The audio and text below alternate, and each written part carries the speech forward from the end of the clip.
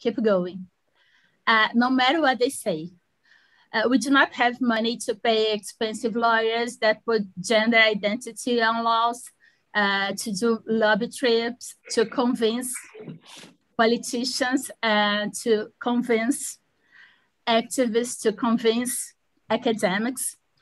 But we have the truth in our side, and at some point, even the powerful UN will, yes, indeed, will listen to us.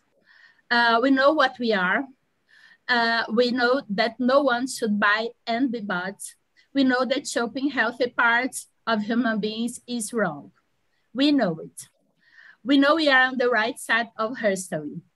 Although we are under attack, although we will get angry and sad many times, it's better to be angry and doing something than being angry and silent. Our daughters, the daughters of our friends, our nieces, students, younger friends, all the women and girls in the world will inherit a better place because of us.